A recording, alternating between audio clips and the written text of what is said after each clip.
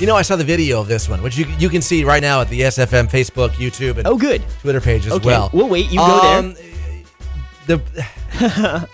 Number one, sometimes you want to set up a video camera just to see what your dog does while you're gone. Okay. In this case, the dog, well, started a fire. Yeah, it got into some trouble. Yeah. This German Shepherd, although may have been labeled a dachshund in the fact that little wiener dog, hot dog, went over to the oven. And he was nosying around, sniffing for some grub. Hungry, as they always are. And his nose nudged the dial. Turned the stove on, lit it up in flames. It actually caused cans to explode of soda. Right. And those cans, thankfully, put out the fire. Right. So there was little damage done.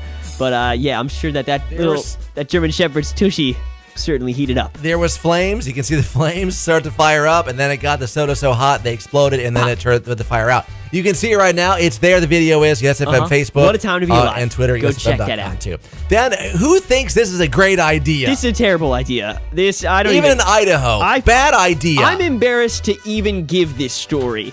Yeah, in Idaho, this was a Middleton School District has placed 14 staff members on paid leave because their Halloween costume was they thought it would be fun to dress up of people of Mexican descent. Yeah. And then have a wall, a border, with the words "Make America Great Again" written on it. Right. This school does have a migrant education program. Not a good look for these staff members. I don't know who thought, hey, you know what we should do? 14 people. Yeah, this said, idea got past 14 people who teach our children, and not one said, wait, this might be not the best idea.